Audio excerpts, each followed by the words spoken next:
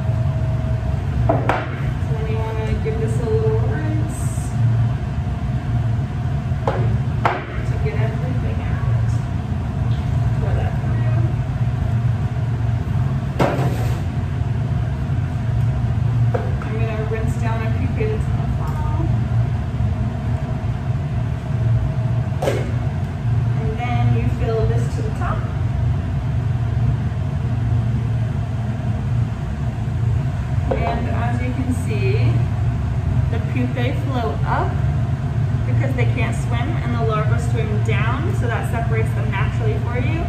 And then you pour the pupae in the petri dishes to put in cages. So you just pour them out so that the petri dish is about this full. You don't want it to be any fuller than this.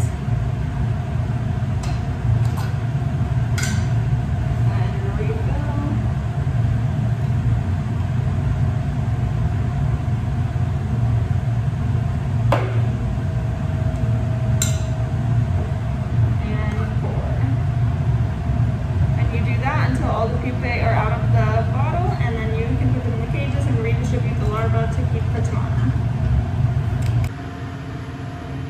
Okay, so we have all the larvae in here. The pupae have been separated out and put into a cage. So now we have to redistribute the larvae back into their trays. So to do that, I just pick this up and you just pour. And about that much is enough for one tray, so that they're not split too thin or too thick, so that they have an adequate amount of food to grow. So then I just kind of eyeball it. You can count to like 2 or like just like pour and then flip. And you can always redistribute them again when you put the water in, if you think one's too full or not full enough.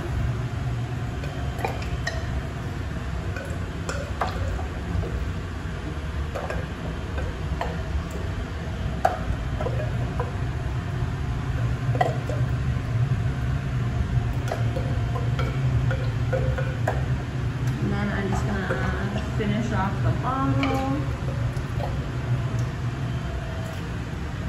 And then always rinse this out once or twice into the trays to make sure you get all the larvae that get stuck.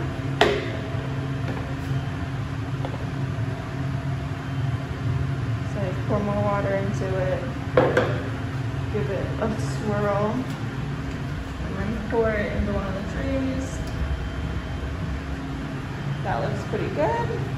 Then you just add 1.5 liters of water to all of them and then feed. When you add the water to them, I pour from a corner so that then they will swirl into a little pot of larvae, and that gives you a better idea of how many are in one tray. So as you can see, there's like a pretty large group at the front and then a little bit more at the back. Ideally, you have only a large group at the front, so that's a little too much, but it shouldn't be too much of a problem as long as they get enough food. Let's check to see how this one's doing. And if this one's a little light, we can put some more in with a dropper. This one looks like it's gonna be pretty good. Yeah, okay, so this is the ideal amount. There's a few scattered in the back, but a large group at the front. That's what you want to look for.